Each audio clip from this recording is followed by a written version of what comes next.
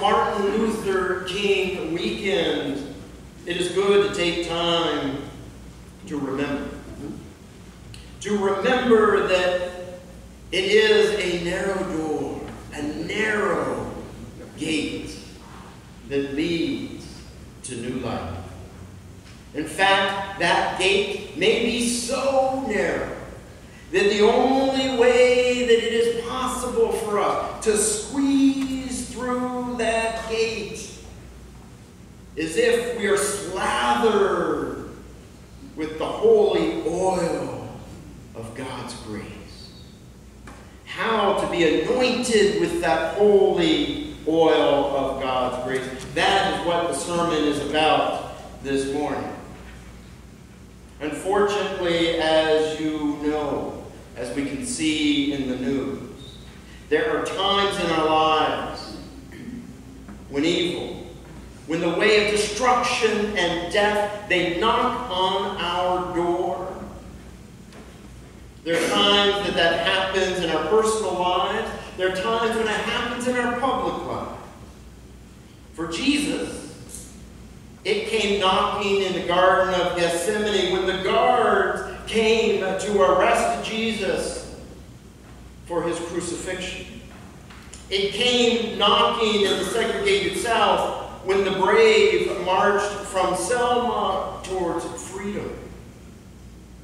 It came knocking at the office doors for those that were working at the magazine Charlie Hebdo a few weeks ago. When it comes knocking at our door, how will we respond? In the Garden of Gethsemane, Jesus' disciples responded to that knock with anger and with violence. One of his disciples quickly drew his sword and cut off an ear of one of the members that had come to arrest Jesus. But Jesus rejected the way of violence. Lay down your sword, he commanded. And then he proceeded to heal the very ear of the man who bound his hands. It was a culmination of a creative, nonviolent resistance, one that Jesus had long taught and lived. For example, Jesus' advice that we read this morning to turn the other cheek. We've heard that phrase so often that it has lost its meaning.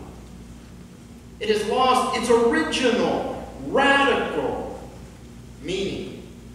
Instead, it has come to mean something more comfortable, perhaps a little too comfortable, something akin to just turn a blind eye.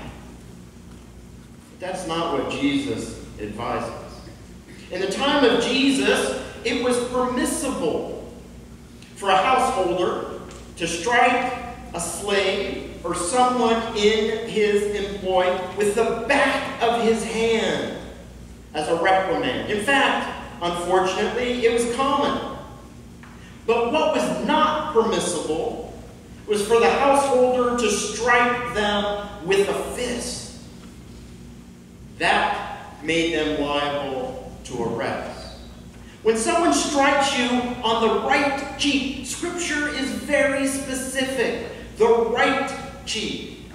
The way that one does that is with an offensive, yes, but legal at the time, backhanded blow. If you're right-handed, which most people are. That is a legal backhanded blow. But Jesus' instruction to turn the other cheek, to offer up as a sacrifice, not the right cheek, but the left cheek, is a gesture of defiance. It begs the abuser, treat me as an equal. And if the abuser, in their anger, strikes indeed that left cheek, not with a backhanded blow, but with a right-handed fist, then the slave has the legal authority to have the householder arrested. The slave then would have turned the tables of power against his abuser. That is what turn the other cheek means. The same dynamic is at play in the advice that Jesus gives to go the extra mile. Often we hear that in terms of just give a little more effort. That is not what Jesus meant. It was permissible and common by law for Roman soldiers to force others, passers-by, to carry their pack because it was a heavy pack. They could force anybody to do that 1 mile and no more. So soldier then, after that mile, had to find somebody else to carry their pack. So if one goes the extra mile, 2 miles, it places a burden on the soldier. The soldier begins to get defensive, is liable now to arrest, unless he begs the person to put down my pack. It alters the relationship of power between the two. Each of these teachings of Jesus is a form of creative, non-violent resistance. But for these acts to be effective in creating that power change, 2 things must happen. The first is that they must be witnessed by others, or the wrongdoer will feel no pressure, will fear no repercussion for their acts if nobody sees it.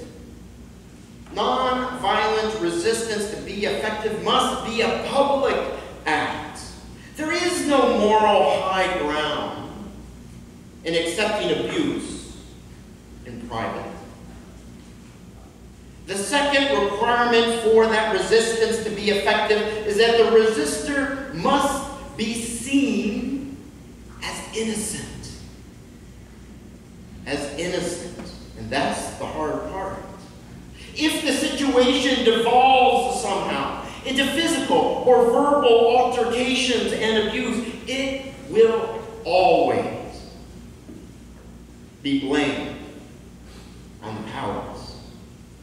Therefore, it is essential that the resistance of the non-violent resistor is turned inward, that the resistance they need to muster is their own internal sense of anger. They must resist that. They must resist their own desire to lash out.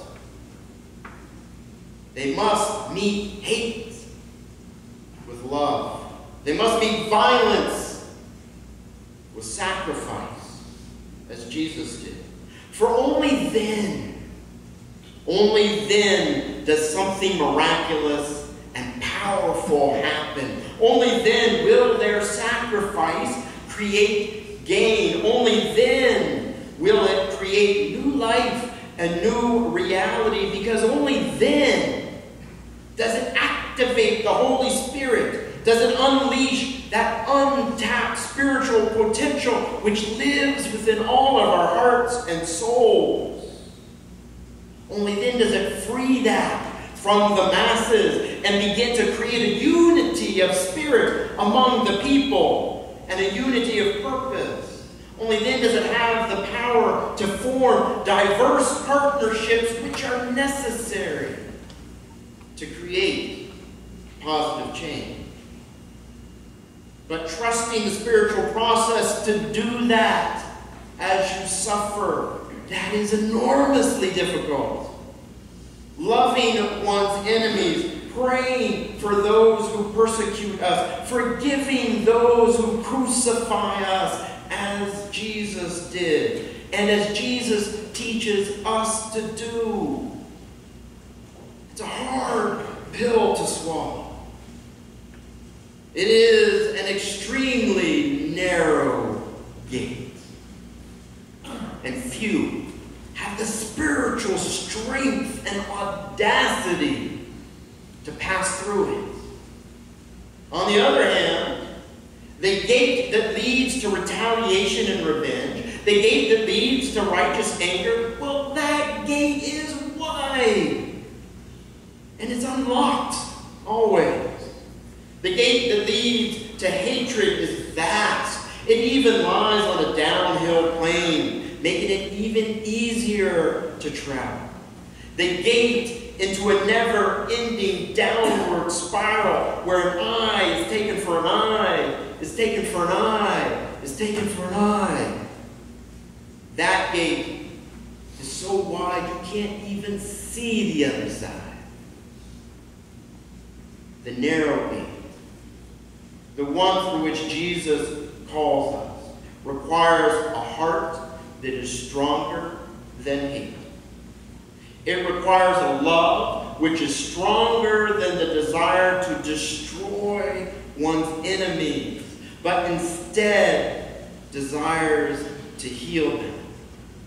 To squeeze through that narrow gate, it requires the grease of God's grace. And it requires training. And that is what the insert in your bulletin is all about. On the other side of the February schedule, the leaders of the sit-in movement to desegregate lunch counters in the South, they needed volunteers to go in and to sit in. And many were eager to do so. Many were eager to do so until the training came. The training that the leaders would then allow you to participate was a grueling regiment of name-calling, of cigarette smoke breathed into your face over and over again. They would tap ashes from their cigarettes into your hair. They would throw hot coffee on you. And only those with the spiritual fortitude and strength, with a love greater than hate and a desire not to destroy but heal, only those were chosen. Those that got angry, those that became agitated, those that retaliated, they flunked the training. They were not used. As the gospel says in Matthew, many are called, but few are chosen. The leaders of the sit-in movement, they were wise, for they knew whether it's right or whether it's wrong, whether it should be or shouldn't be, that it is only the cries of the innocent that echo in the human soul and have the power to change the human heart. The cries, the angry cries of the righteous, no matter how loud they get. The cries of those that become entangled in violence, no matter how justifiable those cries, they fall on deaf ears. They garner no support. They lack power. Jesus' sacred way of sacrifice and nonviolent resistance, it had power. And it had power precisely because when he was spat on, and when he was taunted, and when he was whipped and nailed to the cross, he met that injustice, that violence of word and deed, with a heart still, miraculously, full of love and compassion. Jesus said to them, "Oh God, forgive them." Evil tried to recruit Jesus to its side. Evil tried to reshape Jesus' heart into hatred. It tried to goad him into violence, but it could not. And because it could not, because others witnessed it, what arose from that sacrifice of Jesus, his way of love, was new life, powerfully, globally.